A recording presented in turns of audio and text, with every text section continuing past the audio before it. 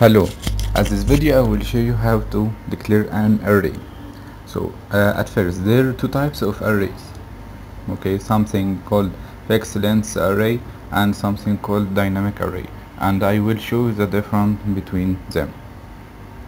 First, for the fixed length array, what it means that you can't change its dimension later. So the fixed length array, you will set its dimension, that I mean how many elements will be would be in this array, so later you can't change its dimensions. Okay, let's see what are the types of the fixed length array. There is something called fixed one dimension array. That means that you have only one dimension. Okay, this one dimension could be contain one element or two elements or three elements or whatever it contains. Okay, and there is something also called two multidimensional array, like for array called it's two-dimension array. Okay, the first array or the first dimension, it has only one element, and the second dimension it has two elements, and so on. For B, the first dimension has two elements and the second dimension has three elements. I will show why even we declare that it's one but it has two elements, because the array start from index 0, not from index 1. I will show you this later. Okay, for C, it's called three-dimensional array because it has three-dimensional array. Okay, the first dimension contains three elements, and the second contains two elements, and the third contains three elements. Okay, I will show you that in detail later, but I just want to show you that there is something called one-dimensional array and something called multi-dimensional array. And what will we focus on? We will focus on one-dimensional array. Okay, it's rare that you can see someone who use the two-dimensional array or the three-dimensional array or whatever. You can set dimensional as you want, but you can't exceed the 32 dimensional. So let's see how we can define an array at the Autocad VBA. We can define it by this statement. First we use word name and then the name of the array, and two braces contains the upper limit of the dimension, and then as and then data type. Like this example, dem h2 as double. That means that I have declared an array called h, and the h has three elements because the first element as the array has rank 0. So the first index is 0, and the second is 1, and the third is 2. So each array contains three elements, like the previous slide. So array A 0, that means that index 0, array 1, so index 0, index 1, and so on. C2, index 0 equal 2, index 1 equal 5, and index 3 equal index 2 equal 4. So this is the first option to define an array. Dem h2 as double. Okay, this is the first option. So the second option, that I can define the array by this dem h1 to 2 as double, dem k 0 to 5 as variant. So what this mean? That means that I set the lower limit. It can be 0, it can be another number as I like. So here the lower limit is equal to 1, and here the lower limit equal to 0. So the first element will start from the lower element you have set. So each array will start from 1 and the k array will start from 0. So I can declare k equal to 1 to 5 as whatever I want. Okay, how to set the elements of the array? if I have an array from 0 to 2 as double, so how can I declare the elements of the array? By this, h0 equal 5 and 2 dots, and then h1 equal 10, and so on. Okay, so h0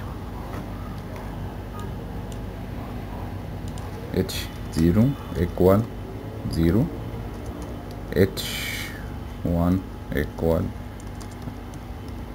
and so on, h2 equal 200. So this message box h1 press run, so it's 100. So for k, if I set k 0 equal 100, it will give me an error. Why? Because there is no index 0 in the k array. So the first index will be start from 1. Message box k 1 run, and so on. Okay, for the data type of an array, I can declare a data type and insert elements that doesn't match the data type. For example, if I insert in any text and I wanted to message box h0, it will give me error. Why? Because type mismatch. So if I wanted to have an array with a different types of data, I can declare it at variant and run. It will run normally. Okay, so for the dynamic array, why I use it? Because for the dynamic array, I can change its dimensions. Like if I wanted to declare dimension with unknown dimension, what that means? For example, for h, if I don't know how elements that h will contain, I can declare h as an empty, like them h two braces as double, and then when I know the number of the elements, I can use the redeem word. So redeem h10 as double. Of course, it will not equal to 10. It will like variable. What I mean, h empty. Okay, and then there is a variable like called, and from my routine, just I wanted to define h that the number of elements of h will equal to this count. How can I do this? By redeem h cnt as, I don't have to type as data type because I have already defined it. So I will run, it will run normal.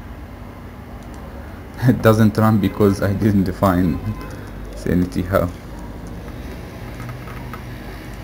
Okay, run, let's run normally.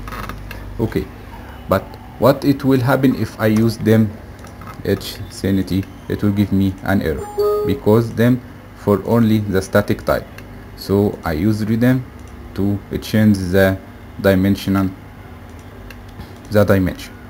Okay,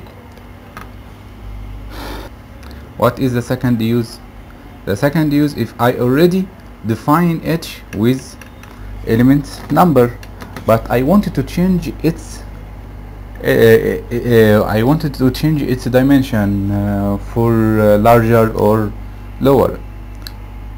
What can I do? I can use the redeem word. Okay, if I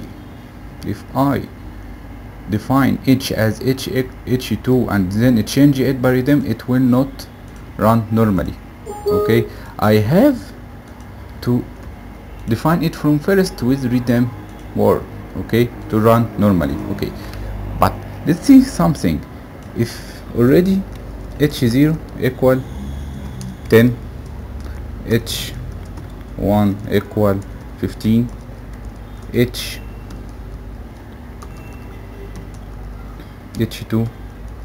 equal like 2, okay, and then I used the redeem h sanity, then whatever, let's, okay, like this, and then I want to message box H0. What will appear?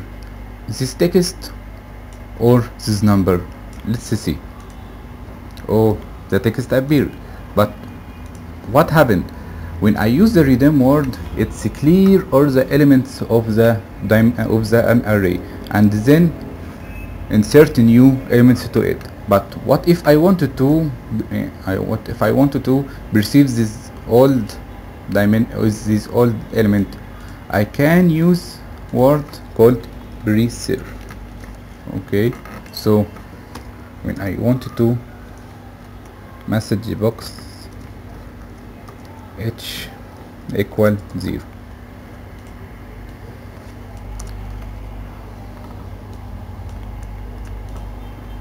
run, it will appear 10. But if I didn't use the receive word, it won't appear anything and it will be empty. So I use the word receive to receive my elements. And that's all for the arrays. But what if I wanted to message box of all the elements of the array? So I have to write message box H0, then message box H1, and so on.